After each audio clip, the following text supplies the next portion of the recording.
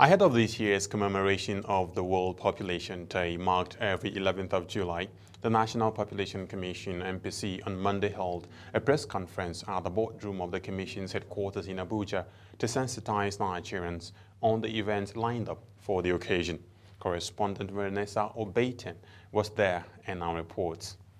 With the theme for the year being Family Planning as a Human Right, the chairman, National Population Commission, Eze explains that the extent to which this right is promoted and exercised shows the impact of fertility on the social well-being of the population, particularly of women, adolescent girls, young people and infants. The extent to which this right is promoted and exercised explains the impact of fertility on the social well-being of the population, particularly of women, adolescent girls, young people and infants. Nigeria's population has increased significantly from a modest 56 million in 1952 to 88.9 million in 1991.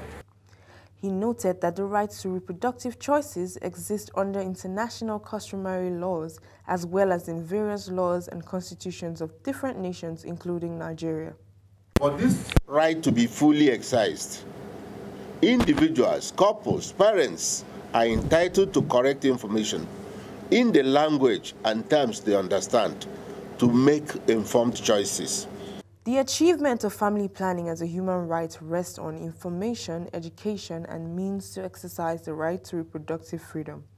To responsibly determine when to start reproduction, the number and spacing of children as family planning and birth spacing is the first and right step to population management.